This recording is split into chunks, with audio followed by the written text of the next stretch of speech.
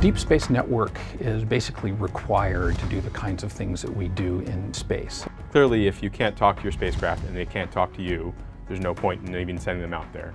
The Deep Space Network makes everything that we do possible. Imagine landing night, for example, for Curiosity without the Deep Space Network. There'd be no one in there because there'd be nothing to see. We would hear nothing from the spacecraft. No touchdown confirmed, no cheering, no nothing. The Deep Space Network is what helps us figure out where the spacecraft is.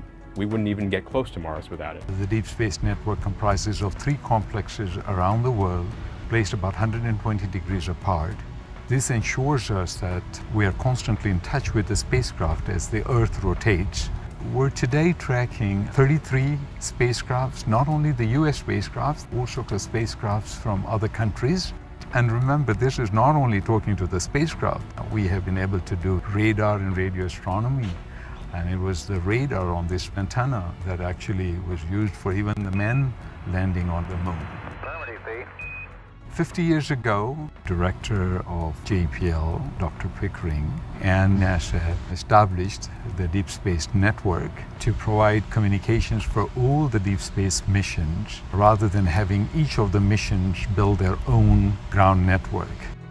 We used to use big analog recorders for telemetry signals. We used a 2-inch wide tape. In the beginning, the first computers we put in, we had 64,000 words maximum. And we had to be able to support every mission, NASA missions, other foreign missions, and digital technology and computers allowed that to happen. If you look at the Cassini mission, we've got a transmitter about an average of 800, 900 million miles away. The transmitter is about the power of your refrigerator light bulb. And that is what is bringing all these incredible images and data back.